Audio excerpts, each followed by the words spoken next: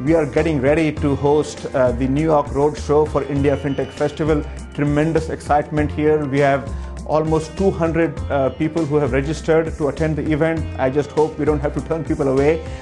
We have a fantastic lineup of speakers. We have folks from the World Bank, FinTech VCs, veteran founders of the New York ecosystem right here. And the energy in the room, I can just feel it. We have startup founders, we have investors, we have investment bankers, we have people from the ecosystem who are basically allowing all of these things to come together, system integrators, consultants.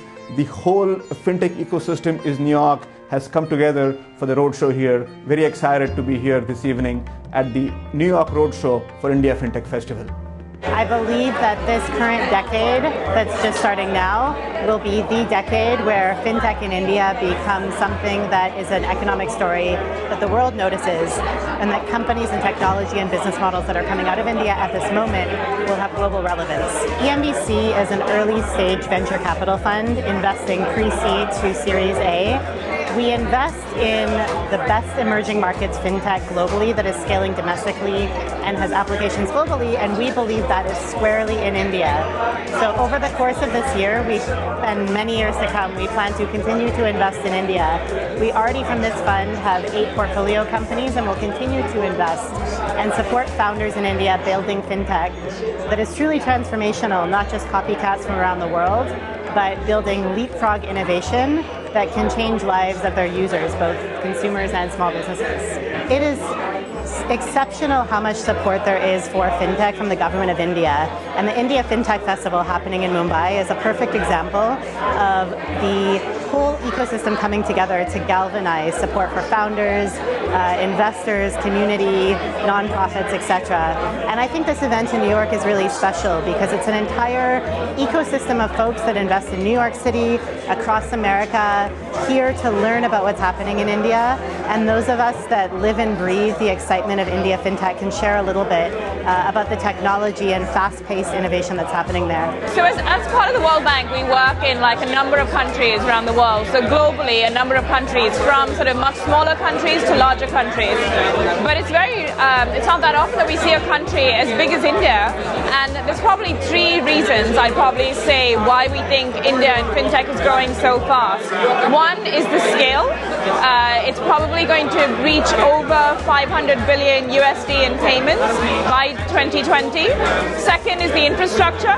So from the 4G, 5G to the Aadhaar and the UPI and the payments rails and the India stack, the number of different layers and how people can connect onto it. And third is the regulator. I think the regulator particularly is really important and has created and is trying to create much more of an enabling environment for FinTech. And I'd say for those 3 reasons, I think India is going to be spiraling forward in the next 10 years, and this is a great place and a great showcase to be a part of. There is an amazing opportunity today. If you look from a global perspective, there's a 10 trillion deficit in the ability for working capital, particularly for the SME sector. If you break that down for India, that represents a rupees 26 trillion or a 350 billion opportunity today, which is going untapped. And of that, maybe 30% of that market goes to shadow banking today, which is borrowing at anywhere from 18 to 37%. So there's a great opportunity to bring a very large part of this sector into the formal borrowing area through both banks, NBFCs, and FinTech plays. I think the whole securitized and syndicated lending play, particularly for corporates, is an absolutely greenfield opportunity in India. For example, there's no trade securitization, and we're working on creating the first opportunity to do that. So from a Talix perspective, we're really focused on what we call deep tier finance, to use liquidity that's trapped in the ecosystem to enable tier 2, 3, and 4 companies to actually avail of finance at the credit risk of the buyer. That is, in its essence, is what we're going after.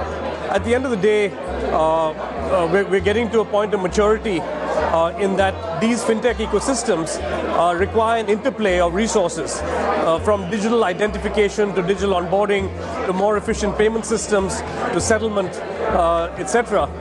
So to me, it's much more about creating the milieu for collaboration so that you can get to market faster and win faster rather than trying to invent everything yourself.